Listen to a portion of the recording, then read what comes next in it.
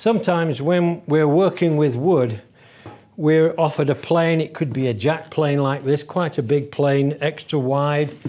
A shorter plane, still quite heavyweight, and then we've got the number 4. This is a 4.5, this is a 5.5. This is the number 4. This is the one I use predominantly.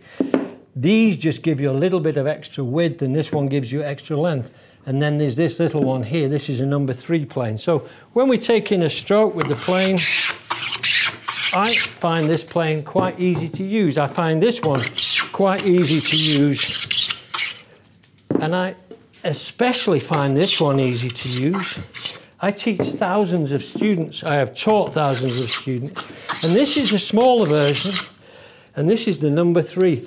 And really what it is, it's different strokes for different folks. If you're small stature, this plane will be hard for you to use. This one could be hard because that extra 1/4 inch in width means you're taking extra wood off. This one is perfect for somebody like myself, not a massive man, but still a fully grown man using the plane. I have no problem with it. This is great for any woodworker.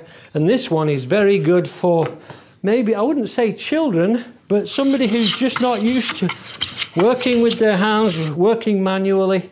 This is a great plane. So there we have 4 planes that I rely on all the time.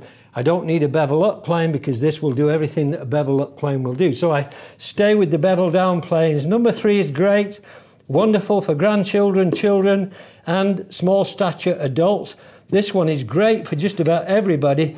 This is when you've got a little bit more muscle, a bit more weight behind you, and this one the same. So this one just gives you a little extra length. But that's how we use different strokes for different folks, and that's very important. Not all planes are suited to everybody. You have to pick your weaponry when you start working with wood.